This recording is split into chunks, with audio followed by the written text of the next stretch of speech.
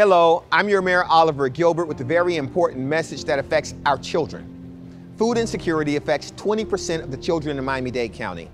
That means that families of more than 100,000 children do not have adequate access to affordable, nutritious food. This lack of food has a negative impact on our children academically, emotionally, and socially.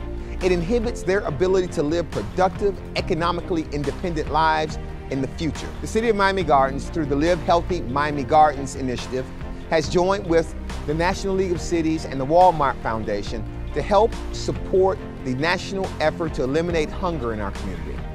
We are committed to addressing barriers that keep our children from accessing nutritious food and are working to increase access to federal programs such as SNAP and WIC and school meal programs, which provide food insecure students with easy access to nutritious food during the school day. Let's end childhood hunger together. Miami Gardens, go to livehealthymiamigardens.com to find out how.